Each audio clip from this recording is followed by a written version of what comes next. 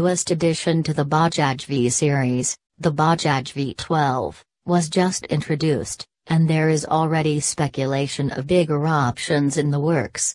Betsy, the Italian designer, has released a few renderings of Bajaj V22, using the Bajaj Pulsar 220 as the base. Bajaj V22 rendering Cafe Racer. The frame and powertrain have been borrowed from the semi-fared motorcycle.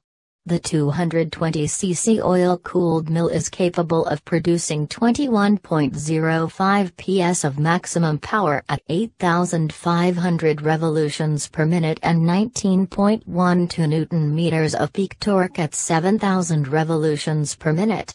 The renderings show the bikes with upside-down front forks. The above render apes the look of a modern-day cafe racer, while the one below gets a scrambler-ish look.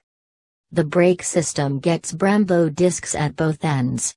The scrambler even gets chunky off-road tires, and ABS2 is present.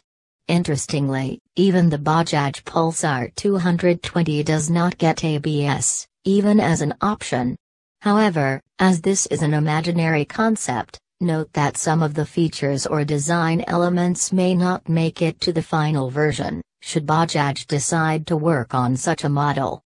Moreover, Rajiv Bajaj has been clear about Bajaj V's brand positioning, as a premium commuter. Using a bigger and more powerful engine does not seem like a game plan which Bajaj will use, at least for now. For updates, subscribe MotoGuru.